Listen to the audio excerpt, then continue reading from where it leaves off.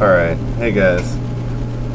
I'm kind of new to Foxit, kind of new to these PDF files, and I have an IT Essentials class that the teacher wants me to highlight all the answers once I get the PDF file finished.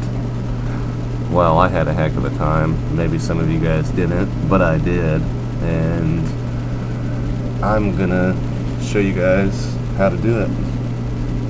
Make sure you guys have the newest version of Foxit. I had problems.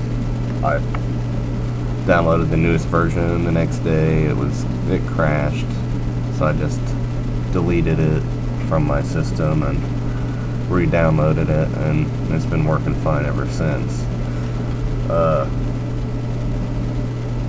Anyway, let me get to the point. So, here's my worksheet, whatever, here's my answers that are highlighted. Well, if they weren't highlighted before and you need them highlighted now, all you gotta do is go click on this area highlight, and whatever you choose, it will highlight.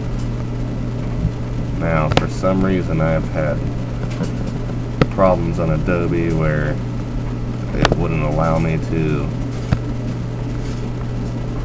highlight my answers that I inputted because the PDF wasn't reading it correctly. I don't know. This is the easiest way for me to do it.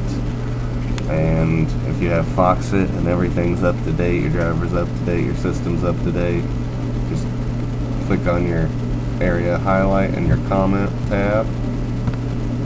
See, when you're at home, it doesn't give you, it gives you a highlight, and that's what I was messing up on. I was doing this, coming over here and trying to highlight that. Well, that's fine. That allows me to highlight that. But for some reason, it wouldn't allow me to highlight the text that I entered. So, boom, go to comment, area highlight, click on the things that you need to highlight. I'll make sure that's clicked on there. Click on the thing, whatever you need to highlight, that's it. And if you want to delete it, just delete it. Right click and delete. Alright, thanks guys. Have a good one.